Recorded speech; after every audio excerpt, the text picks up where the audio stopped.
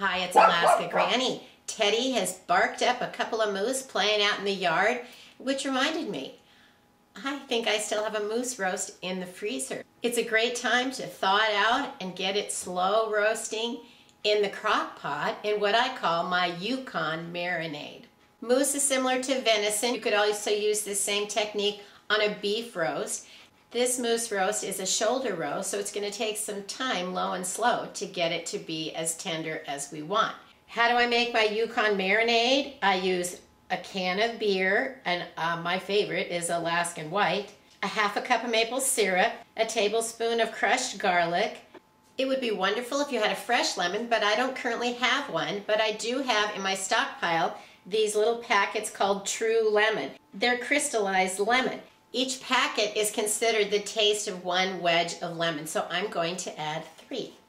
You can see this is a beautiful looking shoulder roast, and it needs to be braised. So I salt and peppered it on all sides, and then I put some oil into my cast iron skillet, and I'm going to braise it for about 2 minutes on each side. You want to lock in the flavor, get that nice brown surface that we like when we prepare meat.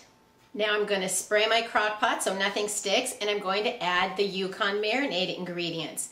In goes the can of beer, 1/2 cup of maple syrup, 1 tablespoon of crushed garlic, and the 3 packets of True Lemon.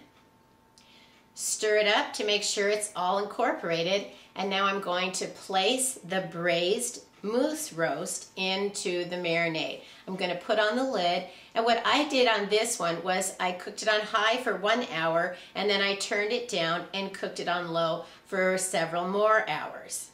I did flip it over once during the cooking to make sure all of the sides truly incorporated my Yukon Marinade. And here we go. Look at this. Doesn't this look delicious? Now I'm going to pull it out, put it on a plate. It's an important step, is to allow your meat to rest. And there you go. How easy is that? A moose roast cooked in a crock pot with a Yukon Marinade. You might think about serving it up with some roasted vegetables and perhaps some Yukon Gold potatoes. It's so easy to prepare meals in your crock pot. It just needs a little bit of planning. So you fill it up, plug it in, and allow it to do the work for you. It's one of my favorite cooking appliances. Try it if you haven't. Get your crock pot out, plug it in, and try some of the great easy recipes to make dinner while you do other things. If you enjoyed my video, I hope you'll share it with someone else you think might like it. Please subscribe to the Alaska Granny channel.